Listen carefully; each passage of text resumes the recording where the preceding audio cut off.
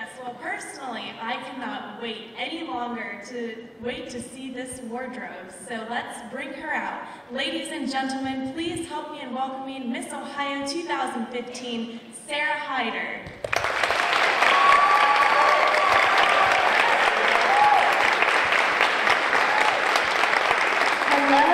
Hello everyone. Thank you so much for coming and welcome to my hometown and to my high school. It's pretty surreal to be standing here on this stage where I was in the choir, in the orchestra, on the speech and debate team, and musical productions with the drama club.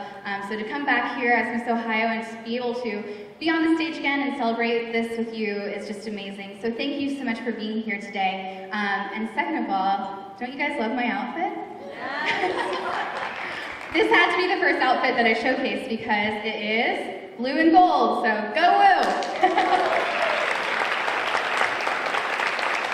Wow, doesn't she look amazing in her dress? And she's definitely going to nail that on-stage question and have a crowd-roaring answer just like she did in Miss Ohio. All right, well, so if anyone knows about this Ohio Pride, not only is it me, but I think Sarah has really encompassed that pride.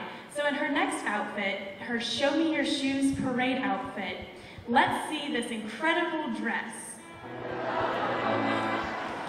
Sarah's parade outfit is a beautiful display of our state flower, the carnation. Sue Swinehart, Vice President of the Miss Ohio program, created the beautiful cape and shoes. Crawling through the carnations are our state bug, the ladybug, which is also a sign of good luck. There are two white carnations on Sarah's white cape that are a symbol of her sorority. Chi Omega's flower is the white carnation. Wow, there are two Sarahs on stage that really know some Ohio pride.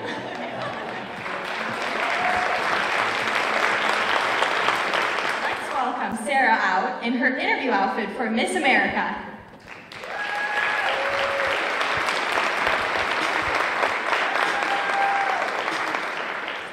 Check out this one-of-a-kind, custom-designed interview dress made by Paula Morgenstern of Lamia Bridal in Mansfield.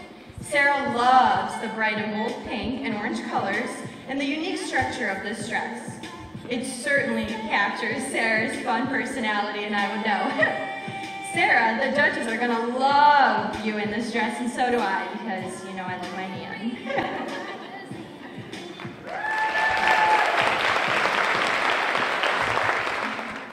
Well, I have to say, first, let's applaud this dress just one more time.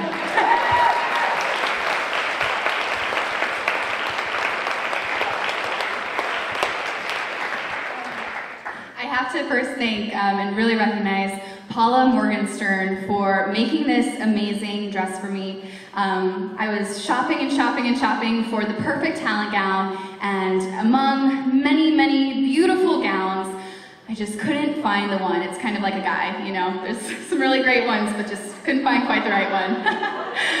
So I came to Paula, who was already making my interview dress for me, and I was just like, Paula, I can't find the right one. And we put our brains together, and the fascinating thing was we were literally thinking the exact same thing in our minds for what we wanted for this dress. And so I knew right then that this had to be the one. So I have to give Paula amazing credit. You will not believe this. She made this dress in 1 week. So she has come to my rescue, and it's so amazing.